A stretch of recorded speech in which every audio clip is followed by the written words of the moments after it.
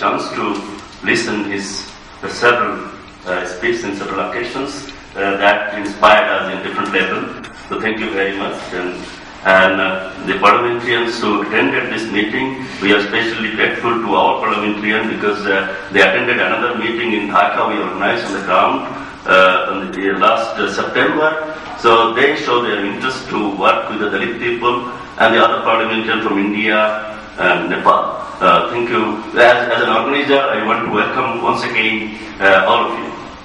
Bangladesh is quite different in the context. If you analyze that last speaker, he said this is the second movement, second generation movement. The first generation movement was to make them visible. In Bangladesh, a struggle for Dalit in Bangladesh to make them visible and claiming the human rights and entitlements. So human rights, I am saying that they are not treated as a human being in some places. So if you are not really treated someone as a human being, how you can apply the human rights instrument on them.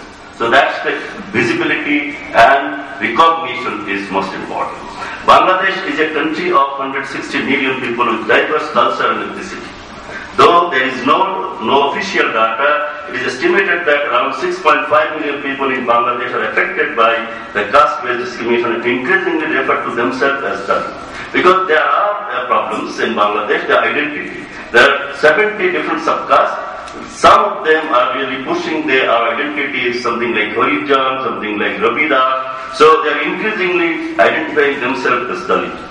Dalit have been regarded as belonging to a lower caste and excluded social scale. Although Dalit community plays an important role in the economic, environmental and social development, they are one of the most economically marginalized and socially excluded groups in Bangladesh. Lack of access to education, extreme poverty, health and housing problems and unequal access to work as key challenges to the full enjoyment of fundamental human rights for Dalits in Bangladesh.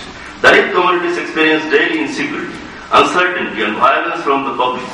Police and officials with usually no recourse to justice. Due to discrimination based on work and descent, they are deprived from education, health and access to resources. Dalits have historically been assigned menial jobs by the dominant